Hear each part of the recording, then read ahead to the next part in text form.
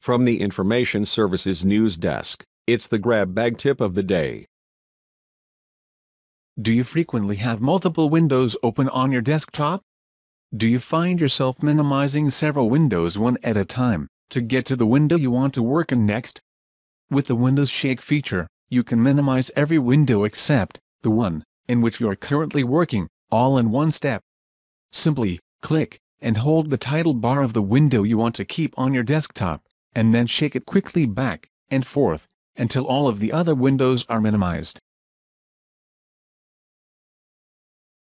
This has been a Tip of the Day publication. For additional Tip of the Day publications, please subscribe to the HSHS Information Services YouTube channel.